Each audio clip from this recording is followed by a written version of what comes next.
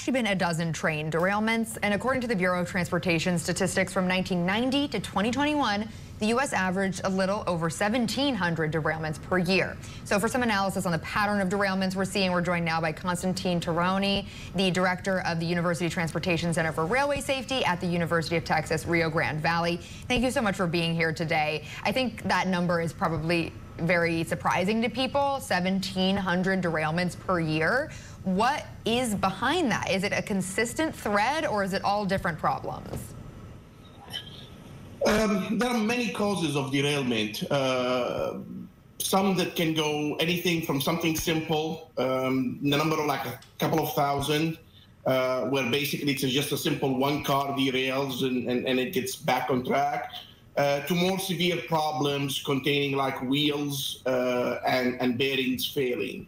And again, derailments can be, as I said, anywhere from a couple of thousand all the way to 250 million, depending on what they're carrying and how severe the accidents can be. Not all accidents are severe, but some, as the one in East Palestine, is one of those where bad things combine to make like really bad accidents, you know, kind of like all factors in with tank cars that have toxic waste plus overheated bearings. So yes, there are a lot. Some you don't even notice or you won't even hear about because very simple, they're fixed in the rail yard, but some can have catastrophic effects.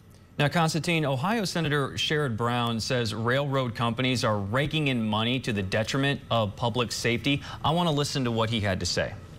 The railroads continue to hold back information. The railroads continue to enrich their executives at the expense of public safety and public health, and lay off workers and compromise on safety. So the fact Ohio's now had 4 derailments, as of yesterday, 4 derailments in the last 5 months.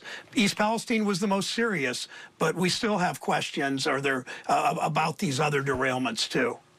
He's pretty critical of the railroad companies themselves there. Your response to the senator's comments? I mean, I do agree in some sense. Is that kind of the railroads are using outdated technology to monitor the condition of their bearings and wheels.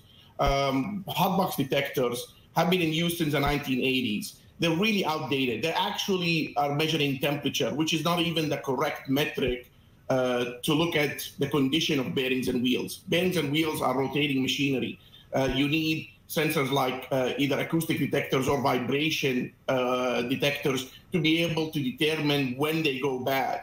When you're looking at heat, you're basically playing Russian roulette with the safety, because by the time temperature picks up something bad, it's too late. It's almost too late for you to be able to stop the train in time, which is what happened in East Palestine.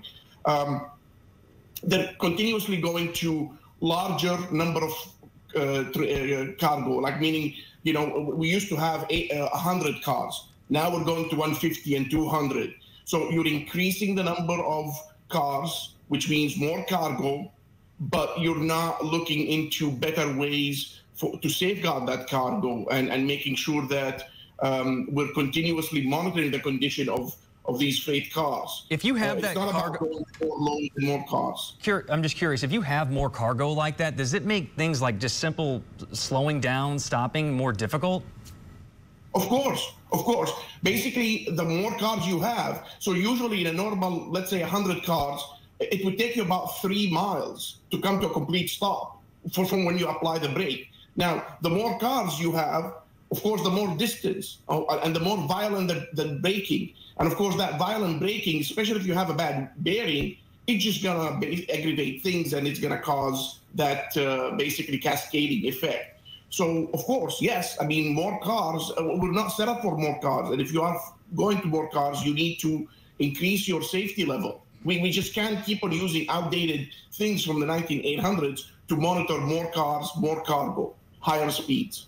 So how much of a role does the government play then, or should the government play in creating and enforcing new safety standards? Of course, in this instance, it was toxic chemicals on the train, which turned out to be terrible for the people in Ohio. But there's also the 2015, the Amtrak train that derailed and killed 8 people that were passengers. So there's certainly a wide array of different things that are being transported on these trains. So how do you standardize the safety for everyone? I mean, there was a big concerted effort in the past decade to put in PTC, postal train control. And everyone worked together, the FRA, the AAR, the government, basically the railroads, to enforce the PTC, the postal train control, and we did it, right? So it would take the same concerted effort to increase safety, especially in high hazardous cars. For example, I would say that every car that either carrying toxic waste or hazardous material should have onboard sensors. We right now have technologies that can monitor the onset of failure on our rolling element.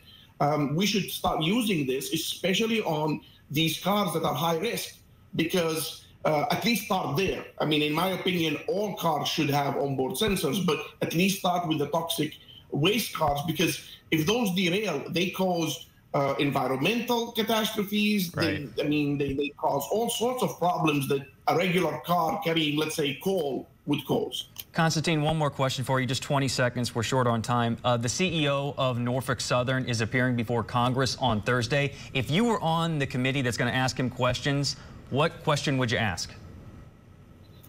I would say, like, why aren't you considering new technologies that have proven to be able to, be able to capture defects in wheels and bearings when they occur? And why are we still using outdated technology when we know that there is much better technology that can actually make sure that our trains are traveling safe and we can continuously monitor them?